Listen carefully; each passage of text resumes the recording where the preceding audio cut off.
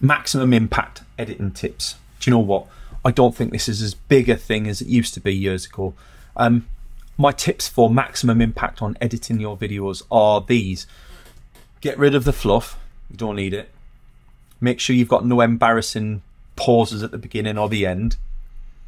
And if you want to transition between scenes, so it might be that you delete a whole 2-3 paragraphs out the middle.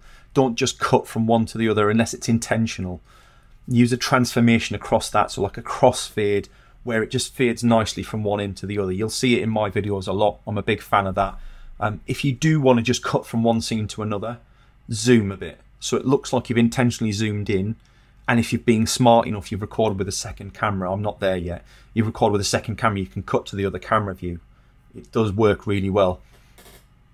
But for me, is having, person here, 2/3, eyes should be 2/3 of the way up the screen.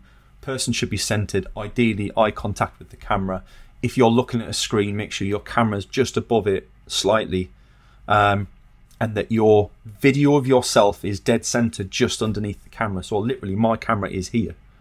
My person is here. So do that. That is the best way to create engaging content for LinkedIn, especially. If you're out in the field, the rules change drastically. I'm not a TikTok guru. I'm not going to lecture you on that, but there are people out there that will be far better at explaining that.